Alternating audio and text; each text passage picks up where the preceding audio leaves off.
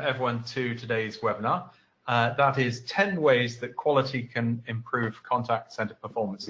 I think is a topic that's very dear to everyone. I'm certainly seeing quality is becoming an increasingly popular metric now. I think the second most popular metric in the contact center now outside of customer satisfaction. So that's very encouraging to see that. Delighted to welcome two new speakers onto our webinar program. Delighted to welcome Mark Ungerman from NICE inContact. Welcome, Mark. Thank you. And Mark, you're going to be talking through some sort of a whole, if you like, a quality framework, how that can really help improve performance. That's right. I mean, we've been talking for a few minutes about how difficult it is to get traction behind a quality program. A lot of it, as we've learned in talking to some of our participants this morning, has just been a stagnation, if you will. But I think that when you start looking at the performance improvements, those are the types of things that really get the interest of management. And so if you can find a way to link those, you can not only improve performance, but also generate a lot more interest and participation in your quality initiatives. Excellent, and delighted to welcome a new speaker to our webinar program. But I've known Tom for quite a number of years now. Tom has been a quality blogger for over the years, and really an expert on this. So I'm delighted to bring Tom's fresh approach to quality. So welcome, Tom. Thanks, John. It's started my blog in 2006, so it's been 12 years of blogging on quality, and we met in person about 10 years ago. So it's nice to connect online. Indeed, I'm amazed we haven't brought you on a webinar sooner. So welcome, and you've just launched a new company in this space, or rebranded the company as Intelligentix. Yeah, thank you. Formerly known as C. Wenger Group, we've rebranded for a 21st century audience to kind of talk a bit more about what we do. We're intelligence, business intelligence, and data meets tactics and putting it to work. Excellent. So I think we're going to look forward to that presentation. Just a reminder, if you want to watch a replay of today's webinar to share with your executive team, there'll be a lot of detail we're going through. You can do that through callcenterhelper.com/recorded-webinars. That will be available from about 2 hours' time. And if you're not already logged into our chat room, we've got quite a large number of people logged in already. Here's the link of the chat room. It is in another window, callcenterhelper.com/chat. So just type that into your browser. You do need to put in your first name, last name, and email. It is in a different window, so these days screens are generally big enough. Have the chat room on one side, the webinar slide on the other, and you can carry on the conversation there. You can ask questions. You can ask. You can give tips. You can also download a copy of the webinar slides. So once you're logged in, here is a link, and you can get both Tom and Mark's presentations there. So I would strongly advise you logging in. There is an added advantage of being logged in, that we do have a prize for the best tip. If you want to use the hashtag tip for tip, here's a rather nice bottle of Brut Reserve champagne, or it can be a box of chocolates or an Amazon gift voucher, if you would prefer. So we'll be picking that winning tip at the end of the webinar. I know that's very popular. So I'm just going to start off before we get into the presentations, and I'd just like to get a warm-up poll going. And I'd like to ask you, which measures does your quality scoring currently include? So do you have agent performance in your quality scoring? Do you put in the contact type in the scoring, perhaps different scoring for different quality types? Do you have the reason for calling in your quality score? Do you have whether the problem was resolved in the quality score? And do you actually include post-call survey information into that quality score as well? I think that's going to be quite interesting.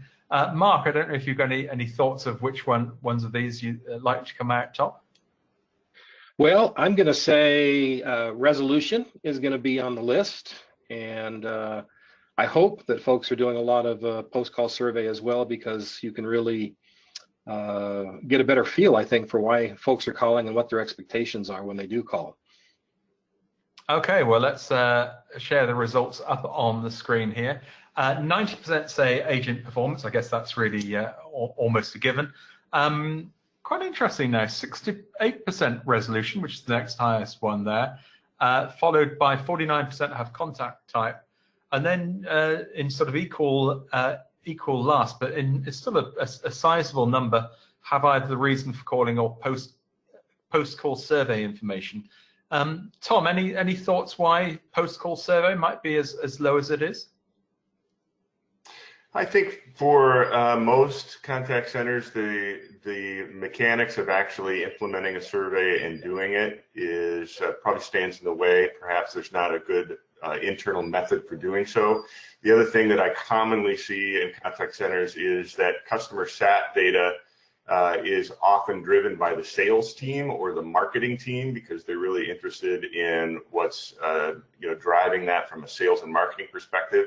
And oftentimes that information doesn't translate over to the operations of the contact center, which is really sad, but it's very common.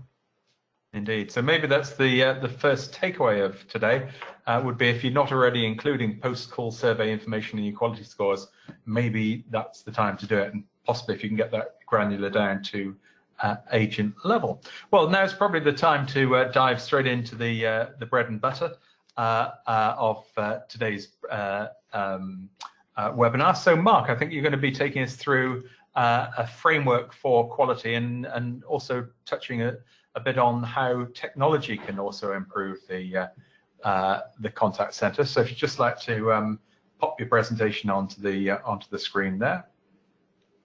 Yeah, there we are. We can see it fine.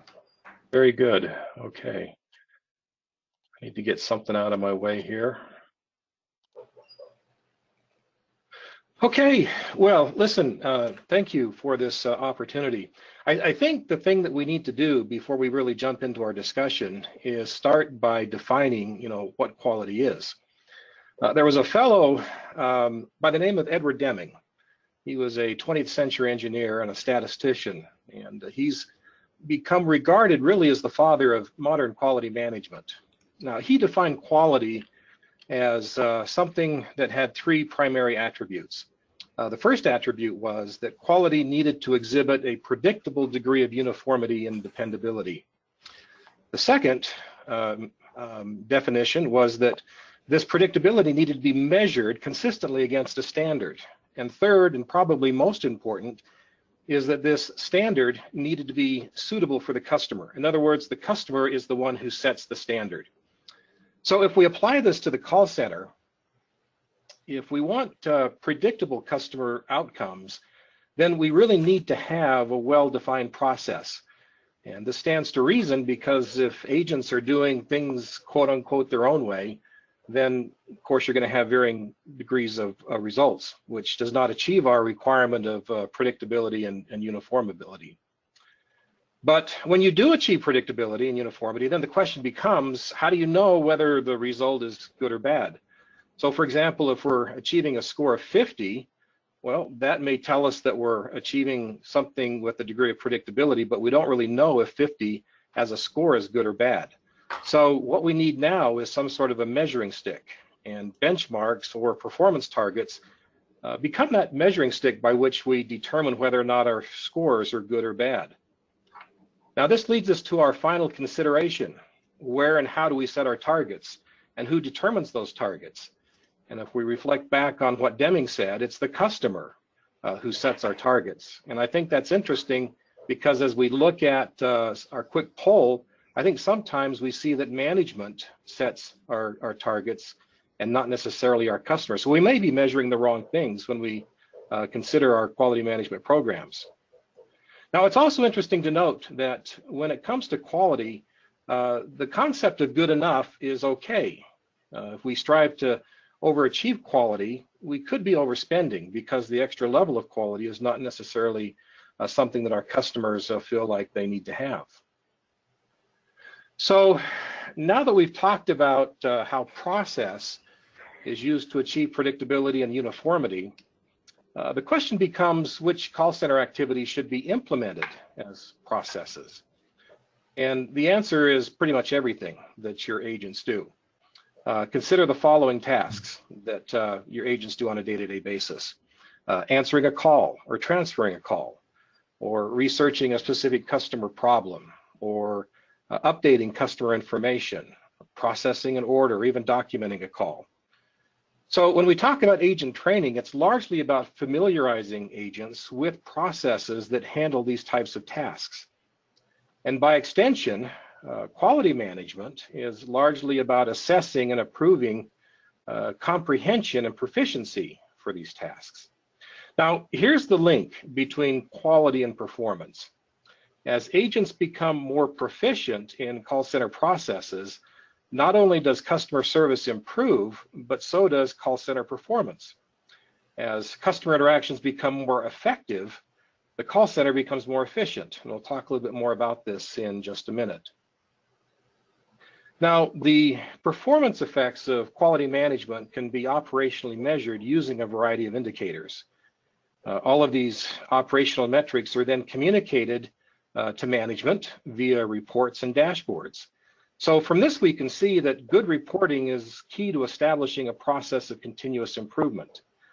Once processes are defined and implemented, their effects can be measured, gaps are then identified, processes are improved, and the improvement cycle repeats. Now, we said earlier that our definition of quality included standards and benchmarks. So let's talk a little bit more about these. But before we go further, we need to refer to our benchmarks as performance indicators or KPIs. I think we're familiar with this language. And for the purposes of our discussion, we need to consider two kinds of KPIs, these being lagging and leading. Now, lagging indicators are typically our output measurements. These are easily observable, and they're the result of one or more leading indicators. Or said another way, leading indicators determine lagging indicators. Now, here's a good example. If I'm trying to lose weight, when I step on the scales, I see my weight, and weight is my lagging indicator. And the calories I consume, which affect my weight, are leading indicators. Looks like I advanced a few slides here. Let me get back.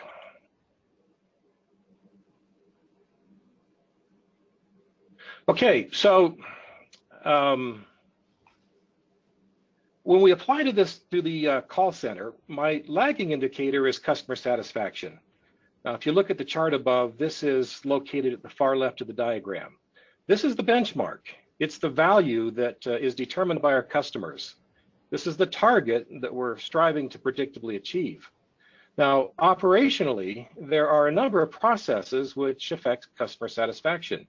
These are measured by leading indicators. And again, looking to our diagram, this is pretty much everything to the right of our customer satisfaction KPI. So again, said another way, things like service levels with their component abandon rate and average speed of answer, as well as customer effort, call resolution, quality scores, NPS scores, all of these things and their respective components all combine to affect customer satisfaction. And to connect the dots even further, each leading KPI typically is a measurement of one or more of our processes.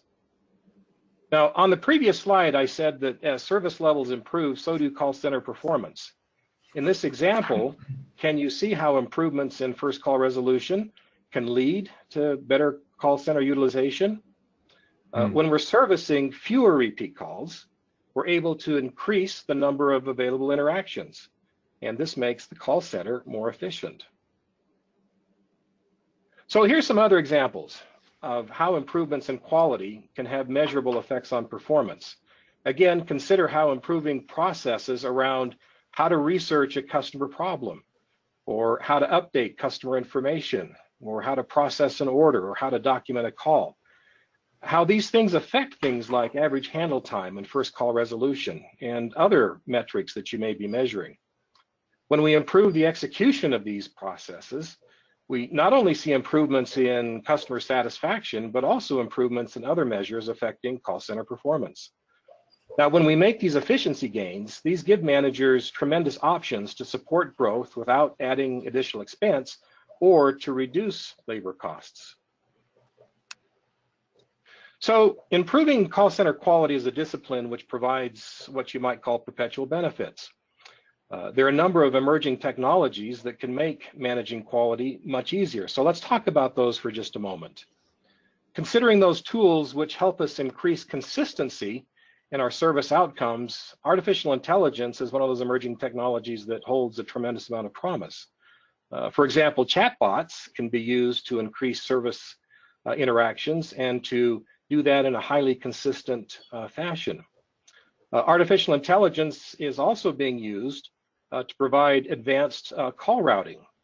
This is highly beneficial because you can take a customer with a particular profile and make sure that that customer is routed to the agent that has the right skill set to handle the call. Now, considering tools that help us understand customer service expectations, there are a number of advanced analytics products that are available on the market today. These are highly specialized tools which allow you to analyze your actual customer interactions. And by analyzing these interactions, you're able to identify customer sentiment. And understanding customer sentiment can then be used to shape your training processes and provide that additional training that your agents need. We've also talked a little bit about customer feedback. Tom mentioned that many times getting that feedback directly from customers is a barrier. But there are a lot of tools that are coming on the market now that make it easier for you to implement that kind of feedback. And of course, when you have that kind of feedback, it becomes an input to your process definition and your training programs. And then finally, considering those tools that help us with the development and measurement of process and standards, there are a raft of new capabilities and new tools in the area of quality management. Being able to record those interactions between your agents and your customers, and then to be able to go back and using a variety of techniques to be able to score those. And as you score those, identify opportunities for improvements to process, as well as to be able to provide coaching and help to agents so that they become more effective and proficient. And then one that we've seen particularly effective is in the area of actual real-time performance management reporting. So these are tools that you can actually put out on the floor, and they list different performance metrics by individual agents. And so each agent can see in real time not only their performance, but how they perform vis-a-vis others on the floor. And so this notion of being able to provide real-time feedback to agents has also been very, very effective and very helpful. So to wrap things up, quality management is one of those high-value activities that every call center manager should be engaged in. If your program needs a tune-up, then here are a couple of recommendations that you might consider. First of all, going back to our definition, make sure you understand what your customers want. The benchmarks and the KPIs need to be customer-centric, not management-centric. Use customer surveys and other forms of follow-up to make sure that you're establishing the right benchmarks. If you're not able to regularly assess agent interaction and customer interaction, then consider upgrading your tools, particularly in the area of quality management. And then finally, use reporting to make sure that you're hitting your targets for quality and performance, and importantly, to also identify where improvements can be made. So the big takeaway here is that quality management can not only help your organization better deliver on its brand promise, but it can also help lower call center operating costs as well as improve performance. And with that, I'll turn it back. Wonderful. Thank you very much for that, Mark. I think there's some great takeaways there. I'm certainly going to look up Edward Denning, the father of quality, who said that quality needs to be predictable, standards-based, and from a customer perspective. And I think that customer's perspective, I think is great, that your question about, or Denning posed, who sets the targets? It should be the customer that sets the targets. We're going to have a look at about in a short while about who in your organization sets the targets. And it's quite refreshing as well to see the different types of KPIs there. The lagging things such as customer satisfaction, and the leading indicators such as things like service levels, abandon rates. So some great takeaways there. So thank you very much for that, Mark. We're now going to jump across, and we're going to be asking a drill down on which tools that you currently use to drive your quality process? Is it paper-based forms that you use? Is it spreadsheets? Is it some form of basic reporting? Do you have a dedicated quality management system? Or do you use something such as interaction analytics? So if you'd just like to select which quality tools that you use, I'm not sure if this is one of many or one of all, but if you'd just like to put your details into that, I think this is just picking what is the biggest tool that you use. So let's just have a look at the results there. Mark, I'm sure you'd probably see a lot of spreadsheets in your time, but we've got a sort of variety of different systems here. About 40% of the audience using quality management system. I think 8% using interaction analytics, and we've got various people on spreadsheets. So quite a range there. I think some quite fascinating figures. Mark, any surprises there? Not really. When we talk to customers, there's a big appetite for reporting and quality management tools, and so I'm pleased to see that those are being used more prominently, and I'm sure that their use will continue to climb over the next couple of years. Excellent. Well, we're going to jump across to the chat room and see what's been happening in the chat room. If you're not already logged into the chat room, I see we've got about 60 people who are just in the webinar, not in the chat room. Just go across this link here. You have to type it into your browser, but quite straightforward. callcenterhelper.com/chat. Just put in your first name, last name, and email. And once you're logged into the chat room, you can also get copies of the webinar slides. If you've got a tip, use hashtag tip for a tip or hashtag question for a question. Now, we've got a question for our panelists here. Liam says, do you feel that quality measurement should be as simplified as possible? We currently have a simplified mode of just a handful of categories which we measure our CSR operatives, or do you think it should be more thorough with more detailed categories? Tom, I don't know if you've got a thought on this one.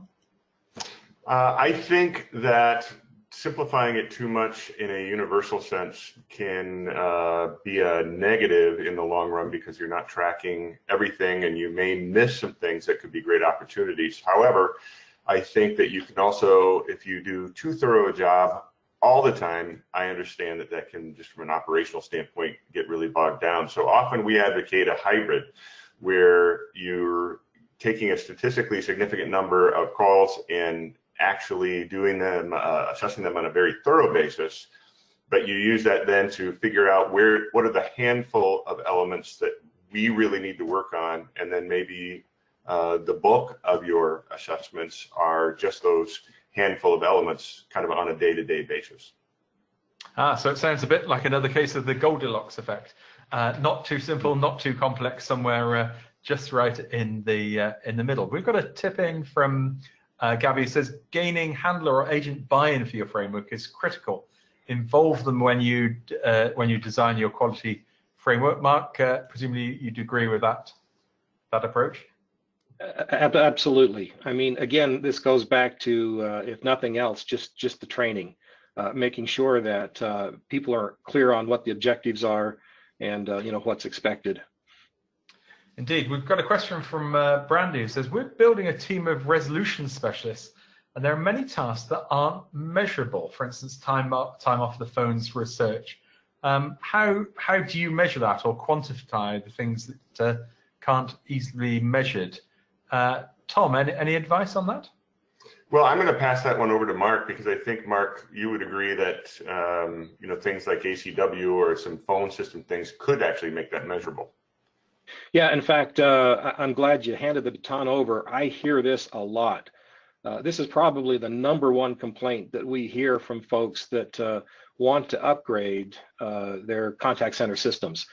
They feel like they're, for the lack of a better term, flying blind. They don't have the data that they need to adequately manage the call center. So having systems that can provide the metrics and the reporting tools that can help you organize that and present the information is absolutely critical. The data is there. You just have to have the tools and the capabilities to get at it and make sense of it.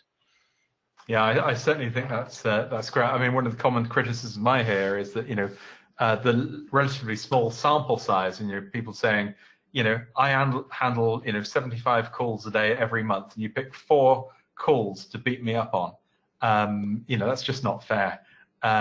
So I guess there's lots of other elements that need to be built into it. Hannah says we have review forms which include the average handling time. I guess it's very similar, which outlines the contact center target. However, we do not use these for the overall performance rating of the employee. We firmly believe a call will take as long as it takes to get resolved. However, the agents know whereabouts they should be time-wise. Now, whether average handling time should be an agent target is probably another webinar. I know that there's Goodhart's law says that when an indicator becomes a target, it ceases to be a good target, and I'd always caution against average handling time. Tom, what's your take on this? Well, I'm glad that Hannah brought this up because it is a real common discussion within contact centers.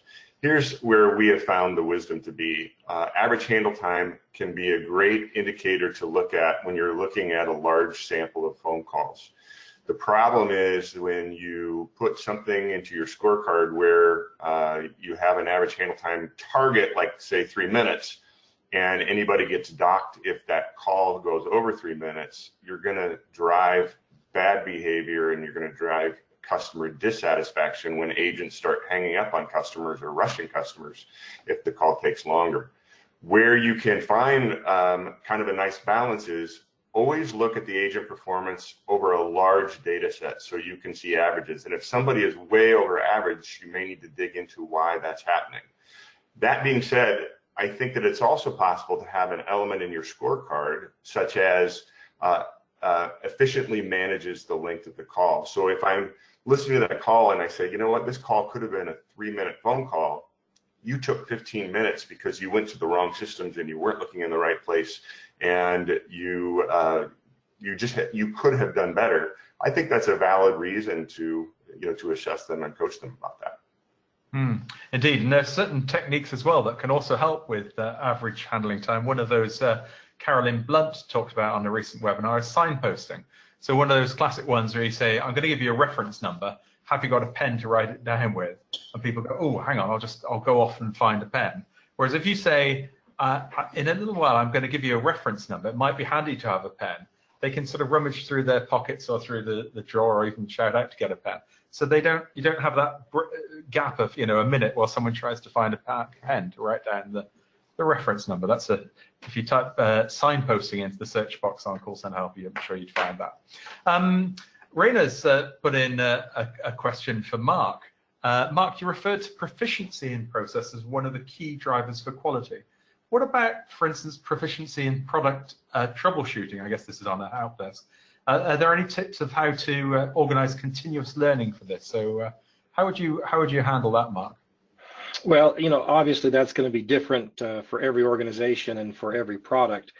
I think that when it comes down to it, it really puts the emphasis on the process itself. And when you adopt this notion of continuous improvement, start by coming up with your best effort in terms of what those processes should be and getting your people trained on providing that level of support using those processes, how to effectively troubleshoot, how to get people to the right resources so that they can solve the problems and the questions that they have, and then measure those effects. And if they're getting you back to the targets that you feel you need to have, then those processes are working. If they're still short, then look for ways to improve those. But again, those are going to be different for every customer, but not every customer, every company, and every product that you might be trying to support. Indeed. Well, we've got a couple of tips before we jump across to Tom's presentation. Lisa has said feedback scores to advisors with comments and recordings. These comments can include constructive feedback as well as well done's, which I think are very important. And the recording will help the advisor to see if their view of quality matches yours. I certainly definitely believe that advisors should have their own recordings. In fact, there's a technique of agent self-scoring. Tom, I don't know if you're a fan of this, but I've seen it quite work quite well, where the advisor is almost more critical of their performance than the coach. I think that's absolutely true. We found the same thing. It's always a good thing, self-scoring. I have found over the years as a call coach in my coaching activities that when you allow people to sort of score themselves and judge themselves, 9 times out of 10, I'm trying to build them up because they've been so critical of themselves and really want to do a good job. So I think it's a great tool. Excellent. And here's a tip that's come in from Matthew. Said 8 best practice principles are used to measure scorecards and agent performance. These are set by managers. The agents are then given the opportunity to determine which highest rank 6 are the best for them, in a way that both the business and agents achieve a balanced scorecard that they built together. Mark, that looks quite a nice approach of a sort of bit of a combination there. I like the democratization, if you will. I hope that part of that process, though, is taking into account what customers consider acceptable targets. Indeed, I think that goes back to that comment by Denning on customer sets the targets. Well, let's have a look at who does indeed set the targets. In fact, I've got one on here that what drives your criteria, and I probably should have a box on here for customers. But if your customers set it, if you'd like to leave that answer in the chat room. So what drives the questions that you use on your criteria for quality? Is it things like compliance? Is it customer satisfaction data? Is it driven by an executive sponsor who wants a particular thing built into the quality? Is it built by, say, a department manager? Is it built by, is it driven by committee? What is it? What are some of the things that drive your criteria in there? And how do you come about with what was driving it on there? I think it's going to be quite fascinating ones here. I think we've got most people voted. Sample size here of 104. So Tom, if you'd see the results there, it looks like compliance is the biggest single one. Customer satisfaction comes up quite high. It looks like executive sponsorship doesn't seem to be fit very well on that quality. Is that just too detached from the senior levels, would you say? I think that can largely be also determined by the size of the operation. If you're talking about a large contact center in a global corporation, there is a lot of detachment. We do a lot of work with small and mid-sized contact centers where it's much more direct, and the executives like to have the say in what they expect their employees to do. So I think that can be a big factor. Excellent. Well, probably a good time now, Tom, to hand over to your thoughts on how to improve a quality program. So if you'd just like to pop your slides up on the screen there. We'll do that. Let me start the slideshow here. Excellent. So just to go back to Mark's presentation, I really appreciate what Mark had to say. And back when our company started working on service quality in the late 1980s and early 1990s, Deming was the foundation of how we built all of our processes and philosophies towards customer satisfaction and service quality. So we believe also in centering things on the customer. I've got 6 different things that I'd like to bring up with regards to measuring quality and how it can make a difference in your contact center performance. Where Mark was really talking about systems and some of the systems in the process of creating a program, I want to really drill down to how do you take customer sat data and turn that into criteria that is going to drive customer satisfaction. Because that's really what Intelligentix Teams does. We believe in creating that process where you take data from customer sat, put it into your QA scorecard, make sure that the QA scorecard and criteria you're measuring are the things that are going to give your agents what they need in order to then drive that customer satisfaction.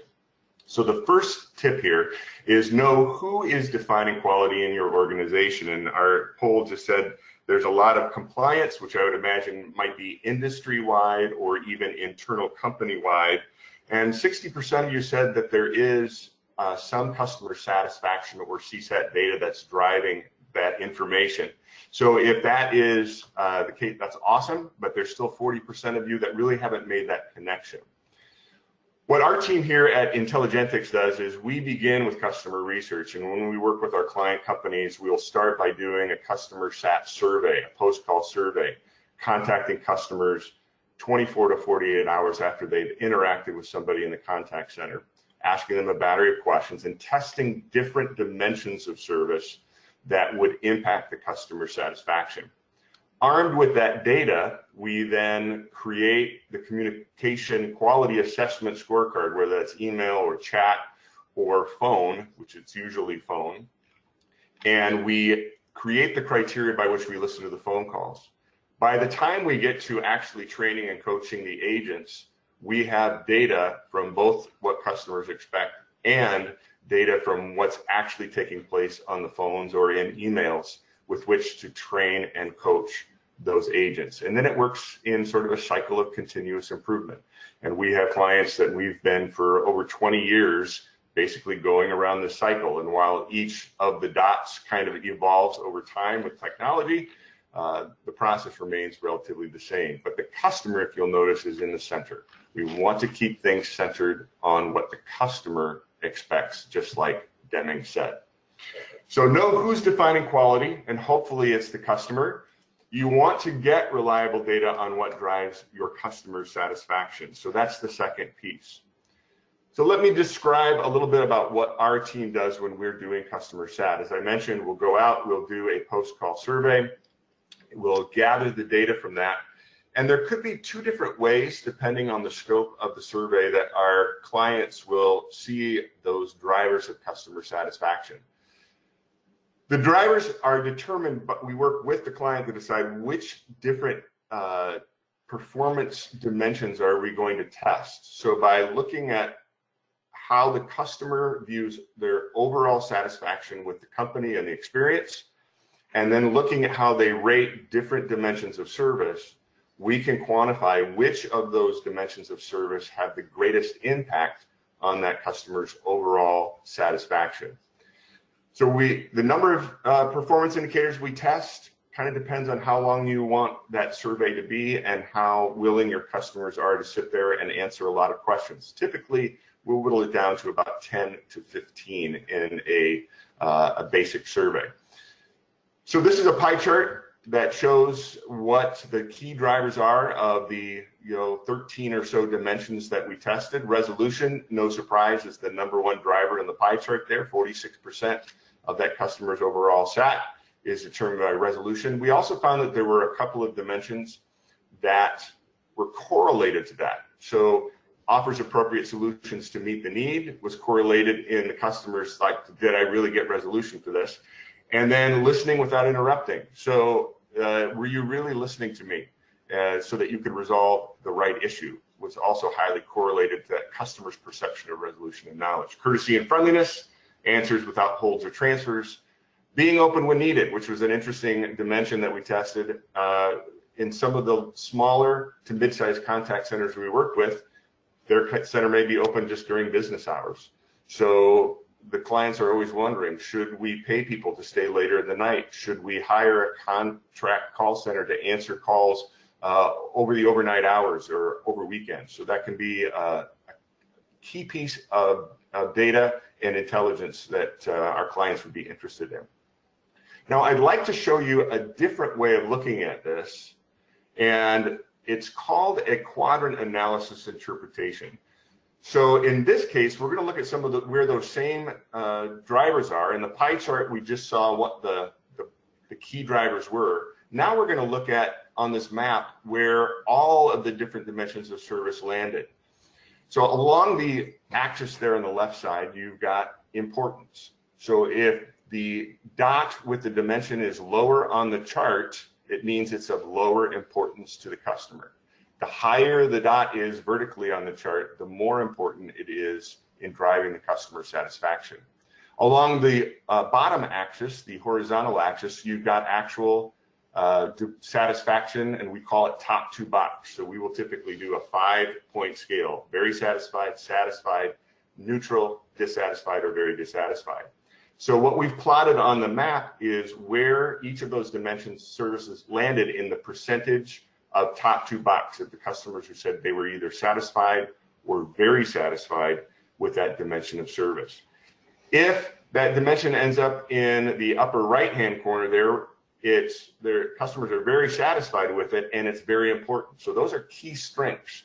You don't want to, you want to keep measuring those, you want to keep working on those, because if it's a key strength, you don't want to lose ground in the customer's mind.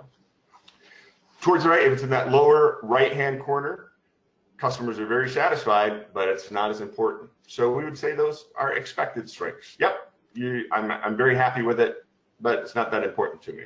And we'll oftentimes find that when a contact center really works on certain dimensions of service, the more customers feel that they're always going to get it, the less important it becomes over time. Mm-hmm.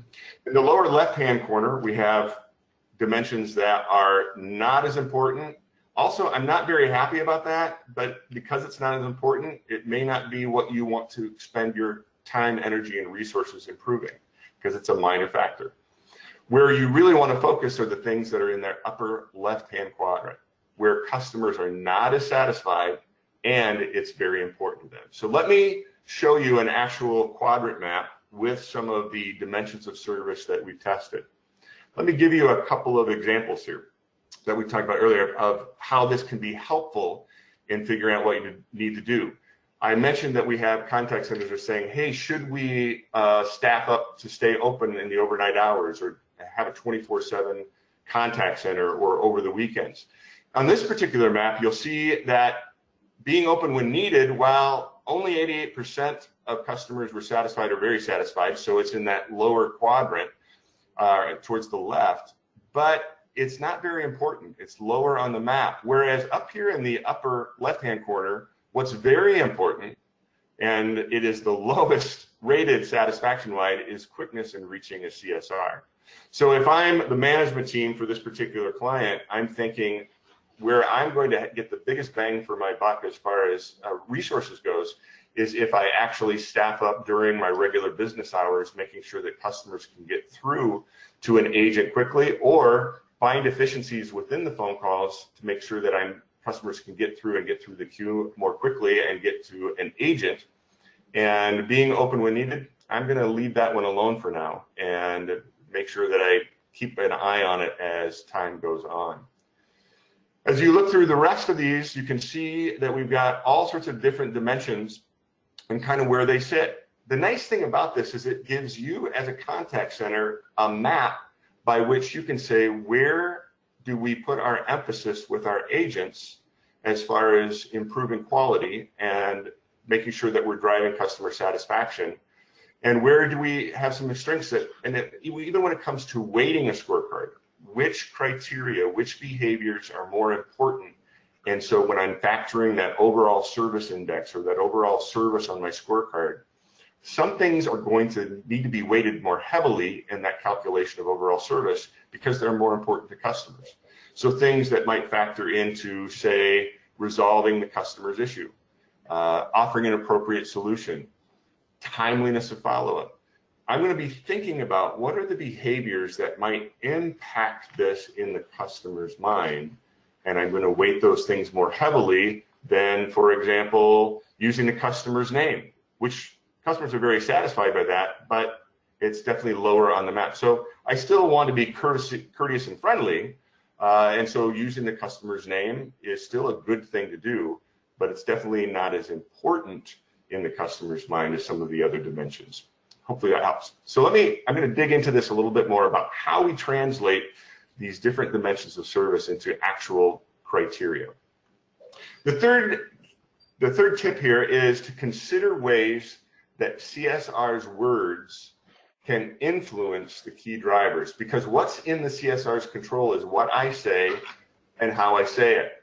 So let me give you some examples.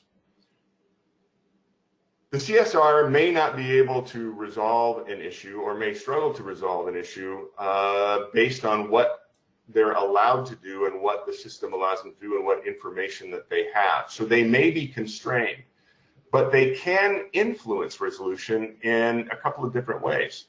One is, for example, an ownership statement. And a lot of contact centers we work with like this technique. An ownership statement is simply a statement at the beginning of the call where a customer says, yep, I'd like to check on the status of my order. An ownership statement is, hey, I would be happy to check on that for you. Could I have your order number, please?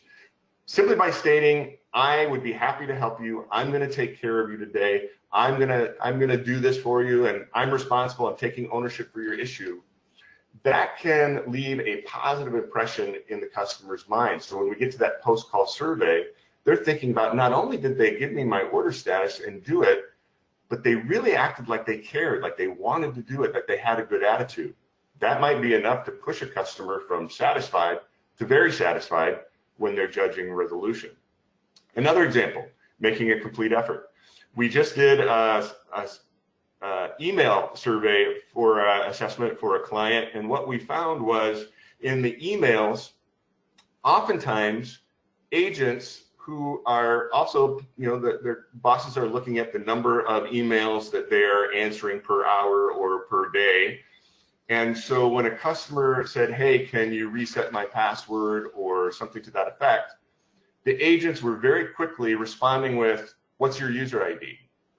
So what's happening is they're putting the burden back on the customer to then respond with the user ID, even though if the agent would simply look up that customer a different way, they could find that user ID.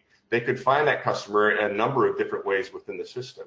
But what the CSRs were thinking is, I'm just going to put the burden back on the customer to tell me what their user ID is. Maybe they won't respond and I won't have to do it.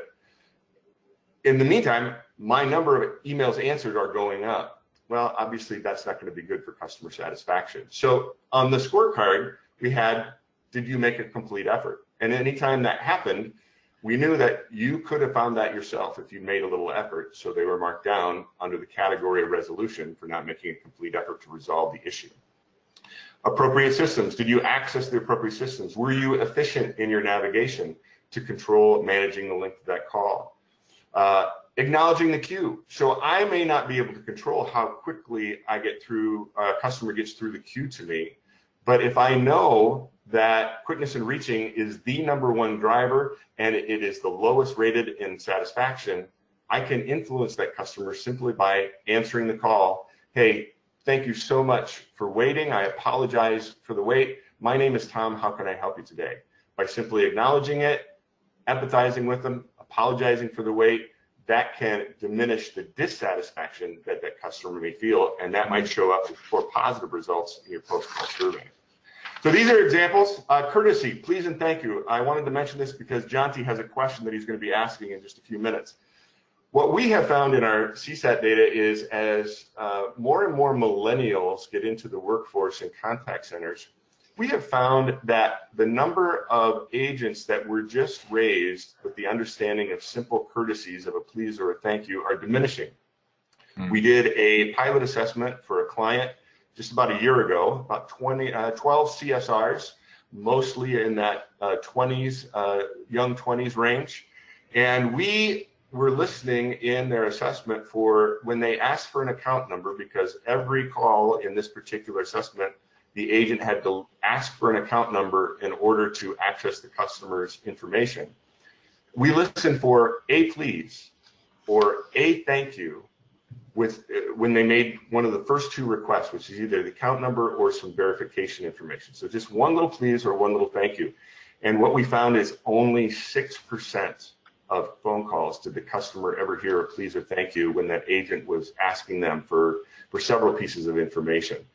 Lowest that I've ever seen in the 25 years that I've been doing this. So we implemented that and said, hey, anytime you ask for that account number, let's just get a please or a thank you when you ask it, so that will impact that customer's perception of courtesy and friendliness. And in fact, Tom, probably now is a good time as any to actually go across and quickly do that poll now. So we're just going to ask the question, do your quality questions include courtesy phrases? For instance, please and thank you. Do you have it Do you have it yes? Do you have it only in the greeting or closing statements, or do you not look at whether people include those courtesy phrases, please and thank you? So I think we've got most people here voted, and yeah, quite a range. And I'll just share the results here. It does look like a lot of people do have it in their quality program, but about a quarter only actually look at it at the beginning and the end of the call. So I think there's potentially, Tom, a little bit of area for improvement there. Absolutely, and it's one of the things that we talk to our clients about often, is that this represents a really opportunity, a key opportunity to differentiate yourself from your clients or your competitors, because if your competitors are not doing that, they're not measuring it, and all of a sudden your customers find that you're providing a level of courtesy that they don't hear from others, that can be a key differentiator for you in the long run in customer satisfaction. Fourth tip here, and we're getting down to the end. I'm watching my time here. I want to stay in bounds. Measure the customer experience beyond CSR performance. And from the poll we took earlier, I see that many of you are doing some of those things, like making sure that you are looking at call types, resolution, those types of things. So let me just explain why that's important for a number of reasons. For example, outside of the CSR control, was it ultimately resolved? Sometimes the CSR impacts that by the effort they make, so on. But oftentimes the CSR can do everything in their power, but it's simply not resolved because of something that's out of their control. So measuring which calls are unresolved and why can be important. We also commonly find in our research that the number of contacts to resolve drives a diminishment of satisfaction exponentially. Usually 2 contact resolved, there's a diminishment of satisfaction, but it's fairly minor in most situations. It's when you get to the 3 or 4 contacts to resolve that customers really get upset. So by measuring that, even if you hear a customer say, look, this is the 4th time I've called or the 5th time I've called and I can't get this taken care of, you as a QA analyst need to prick up your ears, you need to flag that call, and you need to begin looking into those things. Why? Why did it take 3 or 4 contacts?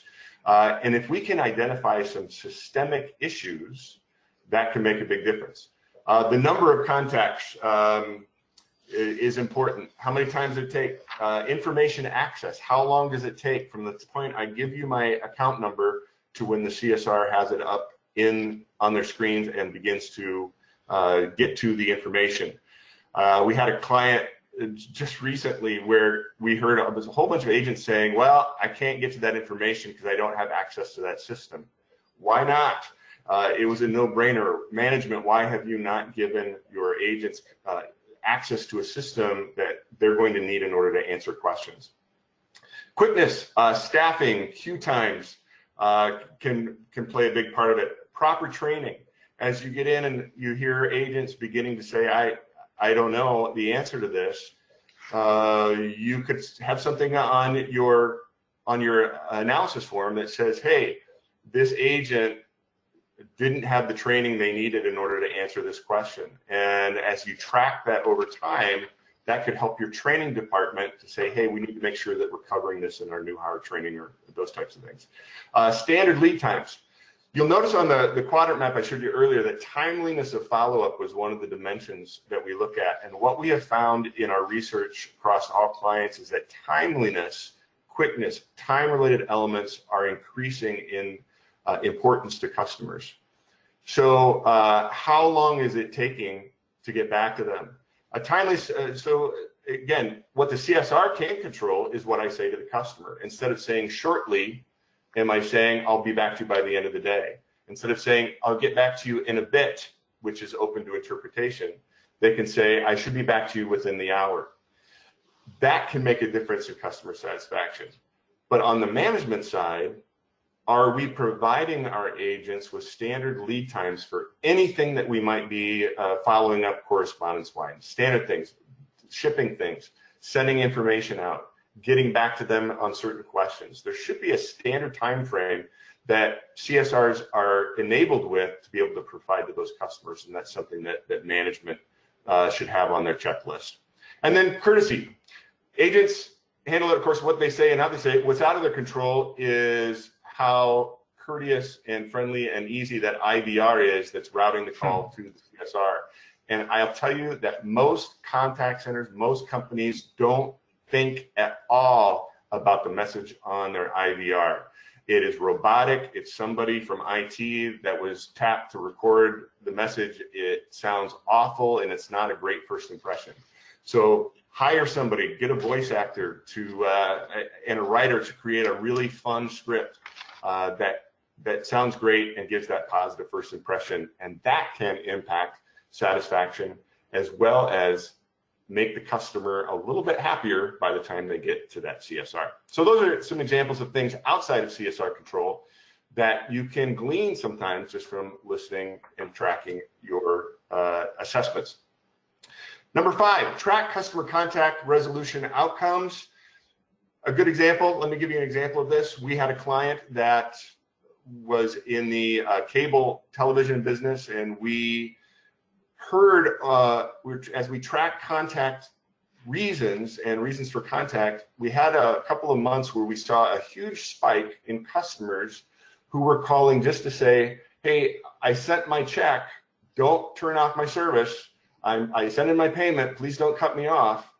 We hadn't heard this before, and it was sort of strange. So we were able to go back to our client and ask, kind of bring this up, say, hey, we're hearing this. They dug into it and found that the financial lockbox provider that's supposed to process their customers' checks had been sitting on their customers' checks sometimes for days or even a week or more before processing them. And in the meantime, the customer service is getting cut off. Simply by digging into it, finding out that was happening, they were able to change lockbox providers, and kind of all of a sudden now these unnecessary calls to say, hey, just calling to tell you I sent my check, they went away, and they were able to calculate a large savings simply by figuring out that was happening. Resolution outcomes as well. Tom, we're just running a little low on time now, and I know you had one other point you wanted to cover before we... Excellent. Last point here. Exceptional situations may be addressed systemically to diminish diminished satisfaction or diminished dissatisfaction. So keep in mind that while some of the things that we're listening for are situations that we want to increase satisfaction, look at things like what are the calls that, let's look at every call that took an extraordinary amount of time. Instead of our average handle time is 4 minutes, let's pull 30 calls that took over 10 minutes. Listen to all of them, figure out why, and see if systemically we can see some trends and ways to do that. Same thing with the number of contacts to resolve. Those are opportunities for you to dig in, do a little analysis on just those calls that we know are probably going to diminish our customer satisfaction. Wonderful. Yep, I'll hand it back to you. There's a little conclusion screen, but we can chat as we move forward. Okay, wonderful. Thank you very much for that. Tom. I think some great takeaways I've made there. Certainly plotting things from what will have the biggest impact on customer satisfaction as part of your quality process. Courtesy and friendliness certainly are very important. Listening without interruption was one you talked about. I like the tip about if there's been a long wait to get through, then it's quite important for customer satisfaction just to acknowledge that and say sorry. I thought it's quite interesting that it may not be first contact resolution we need to measure, but perhaps second contact resolution. Maybe more, making sure it gets no more than 2. And I think also another takeaway might be to review how courteous our IVR messages are. We just got time for a couple of tips from the audience. Susan has said we use soft skills as part of our quality parameters. We call them core skills here, and they include things such as empathy, enthusiasm, recognizing objections, motivation, positivity, tolerance, integrity, politeness, and lots more. I think there's some great ones there. Jeffrey says, I tell our new hires, pleases and thank yous are free, and you have an unlimited supply of them. So please feel free to give them out as much as possible. Tom, I guess that ties very nicely in with what you were talking through. Absolutely. Okay, let's have a look.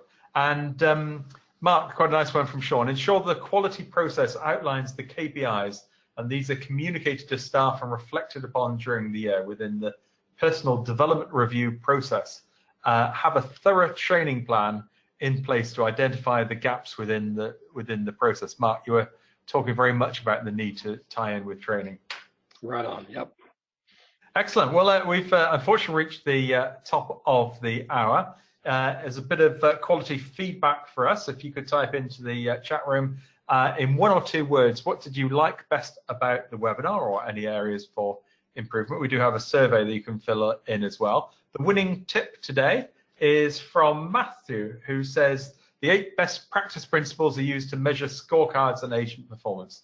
These are set by the managers.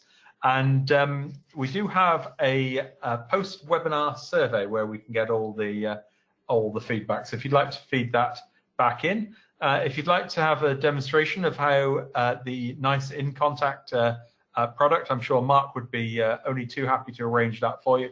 Just fill that into the webinar survey. You can watch the replay in about an hour's time. And I'd just like to say thank you very much to our 2 speakers for joining us today. Mark, thank you for getting up so early to join us. Thank you. Thank you for the opportunity. And Tom, thank you for sharing all your wonderful, wonderful insight. There are a few questions we've not been able to answer. We will circulate with those with our speakers and see if we can get you answers back. Thanks very much, and we look forward to seeing you next week. And thank you very much, and bye-bye. Thanks, everybody.